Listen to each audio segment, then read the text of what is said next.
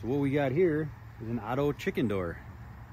I did a lot of research, and because we have a Goose, a lot of the common ones you can see a lot of people buy are kind of small, but she's got to fit through it.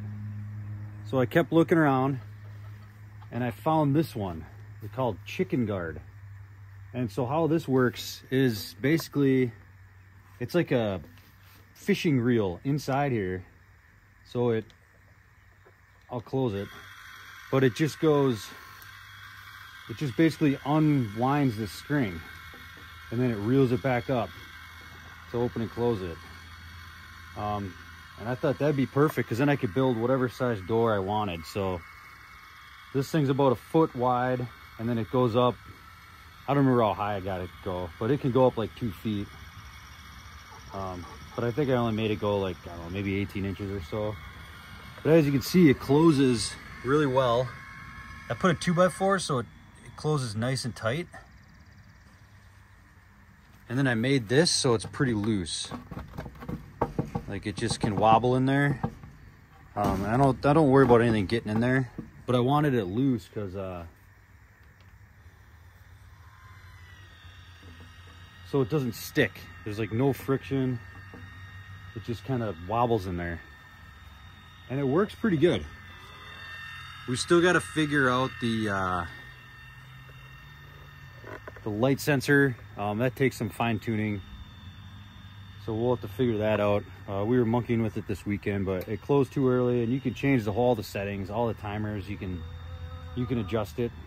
But we just put it on a set time now. It opens and closes, which seems to work pretty good. We got the extreme version. So this one, you can look up all the stats, but this one can lift like 4 times the weight. I think it can lift like 8 pounds, and the other ones are like 2 pounds, I think. And it can go down. It can function in like cooler temperatures. I think it's like -4 degrees, 5 degrees, or something around there. But yeah, so we're in Minnesota, so we wanted it to go as cold as it can, and then in the winter we might just have to come out and open it up for them, because you know, if it gets 10 below, they usually don't even come out. But it seems to work pretty well. I like it. It's super simple design. It's got a lot of options.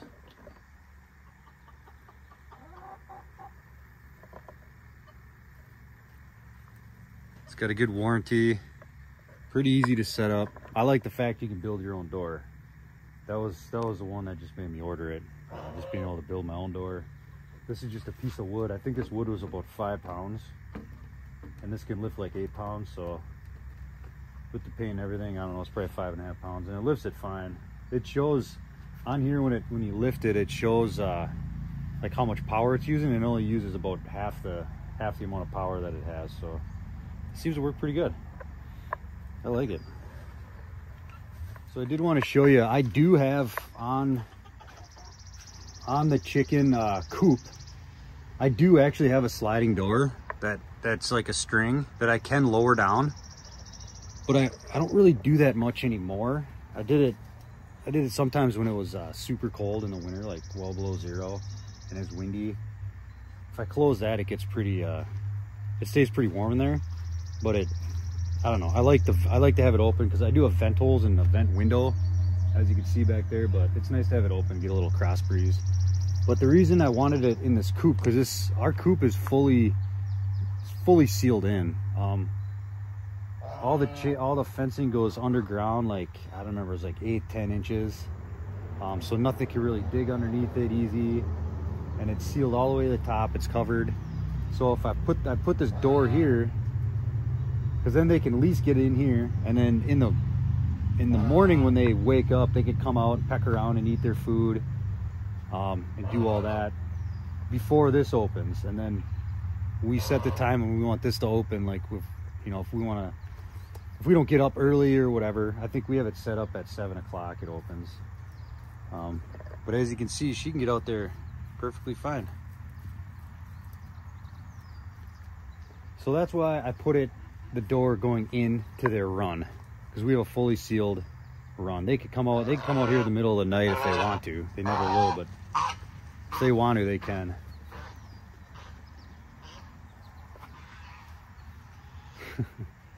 She likes to run and scream. So if you're in the market, or anyone else you know is in the market, send them this video. And I highly suggest looking at these. It's pretty easy to set up. All you need is just a quick little door, and just needs to slide in and out a channel. Keep it loose, but not too loose where you can get in there. Like if when it's closed, something could get in there. Piece of cake setting up. And the options on these things are almost endless. They can pretty much do whatever you'd want. So check I'm gonna put a link in the description for where I got this. And yeah, like, subscribe, and I hope to see you next time.